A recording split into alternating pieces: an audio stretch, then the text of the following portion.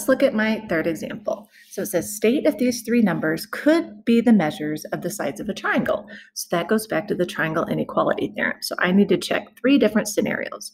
So first, I'm going to take 6 plus 12, and I want to know, is that bigger than my third side? Well, 6 plus 12 is 18, so yep, that's good. So then I'll take a different two. So I'm going to take the 6 and the 10.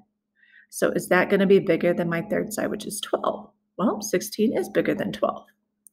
And then I'll take my third side, which is going to be the 10 and the 12. So 10 plus 12, is that bigger than 6? Well, 22 is bigger than 6.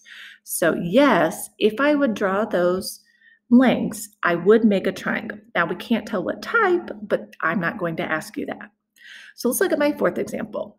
So on example 4, we're going to do the same thing. So I'm going to take any two sides, and I want to know, is that bigger than 10? Well, yeah, 17 plus 7 is. So then I'll just take the next two. So 7 plus 10, is that bigger than 17? So 7 plus 10 is 17. Is 17 bigger than 17? No, they are equal. So you can't have it be the same number. It actually has to be bigger. So this would leave a hole and it would not make a triangle.